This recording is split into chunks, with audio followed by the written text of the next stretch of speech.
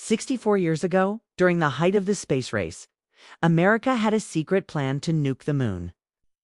It was called Project A119, and it almost happened in 1958. The U.S. Air Force wanted to send a nuclear bomb into space and blow it up on the surface of the moon. They estimated that a 3-kiloton nuclear weapon detonated on the moon would be visible from Earth as a bright flash and a giant plume of smoke. It would basically be a huge middle finger to the Soviets. But why? Why would they want to do this? Well, in 1957, the USSR had shocked the Americans by launching the first ever satellite into space. This kicked off a frantic period known as the space race.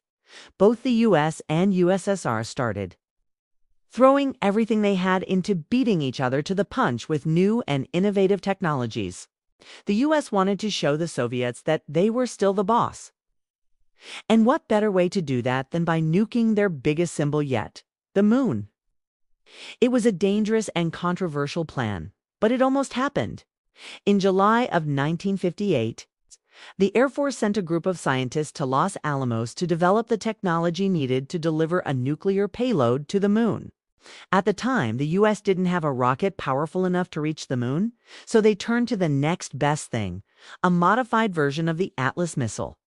The plan was to launch the nuclear warhead into space and then transmit a signal to the warhead to detonate it over the moon's surface.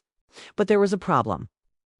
The modified Atlas missile couldn't reach the moon either. It fell short by about 1,200 miles. So the Air Force tried again. They developed a new rocket called the Jupiter, which finally reached the moon, or at least they thought it did. In reality, the nuclear payload never made it out of Earth's atmosphere, and the mission was aborted. By this point, the Air Force had spent over $20 million trying to nuke the moon, and they were unabout to give up. In October of 1958, they launched one last mission, this time with a much bigger rocket. It was the first in a new series of rockets specifically designed to reach the moon. But it too failed. As it turned out, the Air Force's plan to nuke the moon was just as audacious as it was insane.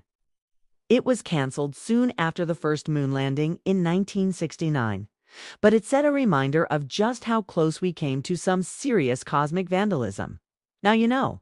Hit the like button for more space stories every day.